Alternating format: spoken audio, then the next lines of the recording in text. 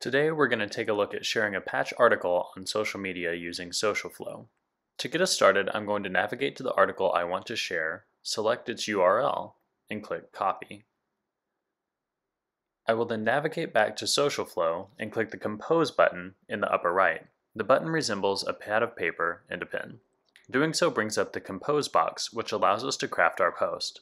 On the left, you'll notice a toolbar giving you access to a comprehensive list of Facebook pages available for sharing. These pages are available through our Massachusetts, Rhode Island, and New Hampshire channel. If you have access to more than one channel, you can toggle to that using the button in the very top right of the page.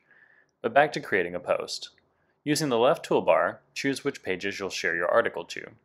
Once done, head back to the empty text box in the Compose window and paste in the article URL. A preview will appear. If the preview looks correct, you can highlight and delete the URL you just pasted in. This is where you will type your social copy. Once you're satisfied with your copy, head down to the timing button. You can send the post immediately, schedule it to send at a later date, or allow SocialFlow to optimize it on your behalf. For this example, I'm going to let SocialFlow decide when, within the next 3 hours, will be the best time to share the post. Click the Optimize or Publish button in the bottom right of the Compose window, and SocialFlow will take it from here. You'll notice stories scheduled to post will appear in the left Queue column. If you want to edit a post before it hits social pages, click Options and toggle down to Edit. This will reopen your Compose tool. You can remove the post from the queue by clicking Options and navigating down to Delete. You may remember that I also shared this article on the Cranston, Rhode Island page. Let's head over there and tweak the post to better suit our audience.